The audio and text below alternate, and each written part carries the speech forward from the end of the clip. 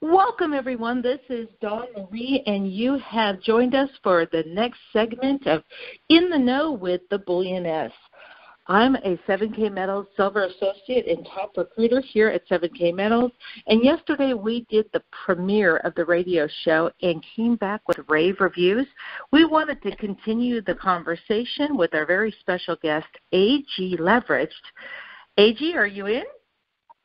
I am. Happy Friday, Dawn. How are you? Hey, I'm great. Happy Friday to you. Today's date is Friday, September 20th, 2019. And yesterday, you just shared with us some very enlightening information that is valuable for everybody to know. And today we want to touch on a few things. And we have decided that we're going to do our best to keep this to about 15 minutes at the most. So for those that are listening, we know you have full days and your plates are full. So we want to be very mindful of that. So with that said, let's begin. So, AG, in your opinion, how much precious metals should a person, just the average person, seek to save? Great question, Dawn. The average American has no silver. So even if a person were to have 10 ounces of silver, they already have more than 1% of our population. Unfortunately, here in America, we are not taught to value or to save in the form of precious metals. And that's a shame because the world over, they tend to understand the importance of saving in precious metals. So if we were to follow the example of central banks, they recently were legally mandated to hold 10% in precious metals for all their equities, all their derivatives. For every single sort of paper derivative program that they hold, that they sell, that they use, including the fiat, they were supposed to have 10% minimum. Now that's closer to 20%. So the average person, the average individual, the average family should hold 10% of whatever their assets in precious metals in their possession, in their home. Now that may sound like a sizable thing for a working professional, for a working professional couple, for someone who's got a career, because if he adds up all those assets and it comes up to a sizable number, he's going to say, wow, that's a lot of money in precious metals that I'm supposed to have to safeguard my derivatives. And that could be the case. But I'm always thinking start small. Think baby steps. Through 7K Metals, a person gets on auto pay and they get delivered an ounce a month minimum. They could always opt to having 5 ounces per month delivered to their home. And if that's the case, 5 ounces after 12 months is a sizable amount, and after 5 years, it's a sizable amount. So even if somebody, they come up with a big number after they add up all their assets with their home, their mutual funds, or personal savings in their bank, everything gets added up, and it's a sizable number, and 10% of that is still a sizable number.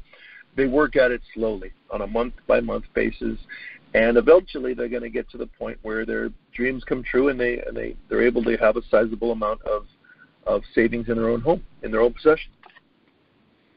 You know, it's so true. I have been a silver stacker for only 3 years since I was introduced to 7K Metals and started on my budget, continue on my budget, and I'm surprised how much I have accumulated in just 3 years.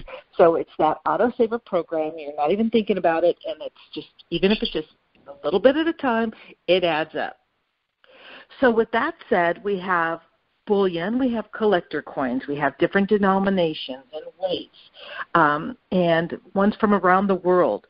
So what denominations do you recommend? What kind of percentages, what breakdown would you recommend the average person stack away? You know, Dawn, before I even go there, if I may just finish on what you made a good point. We're not disciplined enough to get online and order metals for ourselves. We're not savvy enough to go to a local brick-and-mortar coin salesperson and buy metals from them. We're not sophisticated enough to do that. These are the reasons, and I just want to add to what you said, these are the reasons why a program or a club membership through 7K Metals, where you get a monthly delivery automatically, these are the reasons why it makes so much sense to have an avenue like 7K Metals. Okay, so going back to your question, what denomination, what should the split up be? So when I personally started stacking, I started with 20-ounce bars, 5-ounce bars, 100-ounce bars, because I wanted to accumulate as much weight as I could. I didn't understand at the moment that the most recognizable silver coins, or silver, are in the form of coins, in the form of 1-ounce coins. I also didn't understand that during a time of emergency, during some sort of economic circumstance, you want to have a coin, an actual silver-ounce coin available, as opposed to a 100-ounce bar. But I accumulated weight in the very beginning, and that's how I started. Then I learned that the American silver eagle, the Canadian maple leaf, and the British Britannica, these are the most recognizable silver coins, currency for each country, most recognizable around the world. They're the ones that pretty much anyone across the board would recognize, and you could transfer back into fiat dollars if you needed to. So I believe that that's where you want to start. The appreciation and love of coins, of silver, of precious metals, thereafter climbs in the direction of maybe gold, or in the direction of antiquity, of older coins, in the direction of low mintages, of rarities, of slab/graded coins, where suddenly you're getting a denomination where there was only 5,000 mints, or it's a rarity, under 10,000 minted in the first place. Or you go towards foreign coins. So here in America, anything that is pre-1964 or older, be it a 50-cent piece, a quarter, a dime, all of those are 90% silver. A lot of times in our pockets, we have coins. And if we look through them, anything 1964 or before that is 90% silver. So naturally, it's worth more than the standard dime or the standard quarter or the standard 50-cent piece. We just need to start noticing those things. So that's an incredible way to accumulate weight. Now, such is the case also in foreign countries. There was a year in the past where the precious metals was removed from the coinage. And so whether it's Canadian or British or any island for that matter, Panama, in Latin America, Spain, any part of Europe, there's a lot of foreign coins that have a percentage of silver, and those are pretty fantastic to start collecting because of the value, the historical value, what the politics was like at the time, what the history of those countries are. All those things are intriguing. So suddenly we go from a preparedness where I'm stacking silver and weight for insurance just in case, to suddenly it becomes a hobby, it becomes a pastime, it becomes a real passion where you start learning about foreign countries or about numismatic coins or about collectibles or about rarities and so forth. You know, a minute ago you mentioned that the average person isn't sophisticated or disciplined enough to do this all the time. I wanted you, if you could, touch on also that there are counterfeit out there, and the average person probably isn't going to be able to understand the difference between that.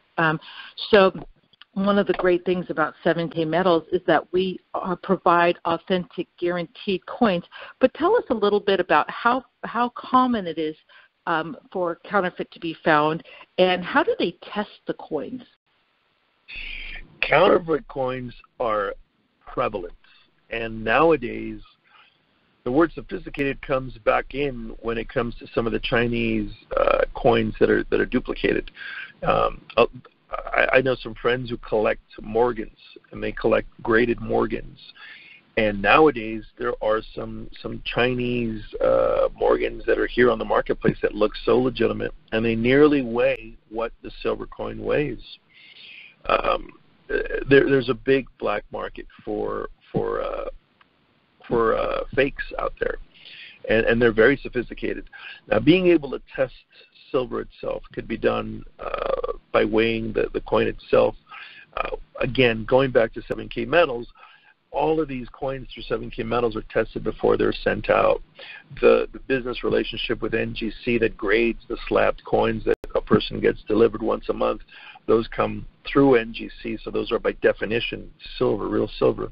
So where we obtain our silver matters, because even if somebody said to me, I'm going to go out and grab some silver on my own, I'm going to buy it online, or I'm going to go through a brick and mortar store, how do I know for certain that I'm not getting ripped off, and B, that I'm buying something of value, that I'm getting the real thing? How do I know?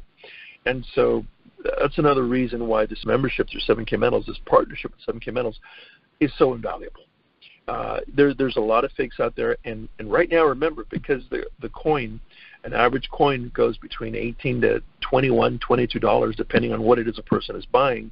If it's a round, it's going to be at $18.50 to $19.50. If it's a Silver Eagle or a Canadian Maple or Britannica, it's going to be $21 to $23, $24, depending on the condition of the coin. But how do I know if it's real? How do I know that it's legitimate? So the relationship with 7K Metals matters. It counts, because then we know we're getting something real, something legitimate, and then we can go ahead and compare it with some of the other online stores, and we'll see that we're getting a genuine wholesale price through 7K Metals. Excellent information. Okay, and the question I've been waiting for all day is for you to give us the goods. Where should a person hide their precious metals? And that's the thing. When our dreams come true, and suddenly I'm your friend, Don, and I've come to you and you've convinced me to start putting some of my savings and transferring it from paper fiat into metals. And we sit together and you say to me, you know what, you should have at least $30,000 in metals in your own possession, in your own home.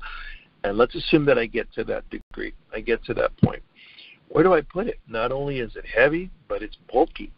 And so this is something we touched on yesterday. Myself as a builder, we've had the chance to bury safes underneath people's homes, put them in backyards under a tree, hide them behind a microwave oven, behind a range, within a dishwasher, within the refrigerator ice maker. We can get as creative as a person can imagine. Sometimes we bury them within a wall where they're gone forever. And we go ahead and line the wall so that not even a metal detector can detect it. So it really depends on the person's comfort level. Sometimes we want to make it where the person has access to it, behind a mirror. Sometimes we bury it where the person cannot find it. Our goal is so that even if a sophisticated, there's the word again, a sophisticated thief breaks into a home, he goes to the top shelves of the drawers inside of a bedroom. He goes through the top shelves of the home in general. He goes into a closet space. So we want to go and put it in a place that even the most sophisticated thief is not going to be able to find it, to have access to it. So the person's secured. So where we hide it is up to the person's own creativeness, but part of the responsibility of saving oneself and ensuring one's family by going in the direction of precious metals, the second component to that is, where do I put it where it's going to remain safe no matter what happens? Do you recommend safe deposit boxes? I think that during a very thriving economy where real estate is climbing and the stock market is climbing and everything is abundant, then the answer is yes, absolutely. Why not? I think it's a very safe place to keep things. However, when the world is getting topsy-turvy and economies are moving up and down, there's a lot of instability in the marketplace. When stock market has reached apparent highs, when real estate has reached apparent highs and it's now going sideways, and in some counties it's going downward, I think that we need to become a little more responsible with ourselves. In this particular moment in time, companies are given the ability to buy back their own stocks in order to keep their stock price high. In this moment, there's a lot of cheap money, so a lot of these same companies are stretching out themselves and getting more into debt because of the low interest loans that are available to them. When that begins to occur, I believe it falls on every one of us to become responsible for ourselves and transfer some of that fiat. I didn't say buy, I said transfer, exchange some of that paper for precious metals that we store and we manage ourselves. Wonderful. NAG, in closing, would you like to give us a wonderful tip of the day this Friday to lead us into the weekend? It's a beautiful day. It's an incredible Friday. I think there's opportunity in everything we do. I think we should always be looking to grow and to learn in whatever ways we can. Through precious metals, I've had the chance to learn about incredible things and to meet unbelievable people, very interesting people. Who tend to be doers, they tend to be business people, they tend to be dynamic, creative people. And all of that is pretty worthwhile. So it isn't just a saving grace to stack precious metals. It opens up opportunities that we could never have imagined, and we meet interesting people, and suddenly we find ourselves doing research on things that we probably should have known, that unfortunately our education system, our society, our television, none of these things show us. They don't teach us. So it falls on us to be responsible for our own growth, for our own dynamicism. So I say happy Friday, and get out there and blow it up and stack and put your weight on. Well, that's what I love about your message. It's never fear-based. It's always balanced. There's always the lining, the silver lining, and a way for us to just be aware of the change that we can make, the power that we have within us to educate ourselves and to educate those that we love and friends and family and so forth beyond. So I'm excited because I spoke to AG Leveraged earlier this morning, and we have decided to offer this radio program several times a week, if not daily. And again, we'll just do it in 15-minute segments, give you guys some very pertinent information on current affairs that are going on a day-to-day basis, and just the information that AG has about the world of precious metals, geopolitics, and so much more. So be sure to subscribe to our channel and hit that little bell, because that's going to notify you every time a video is uploaded, so you'll be one of the first to hear it. And you can go to the website silverpreparedness.com to learn more. That's silverpreparedness.com. Thank you so much, AG, for joining us again. Thank you. You're welcome. And until our next show, everyone have a great weekend. Bye for now.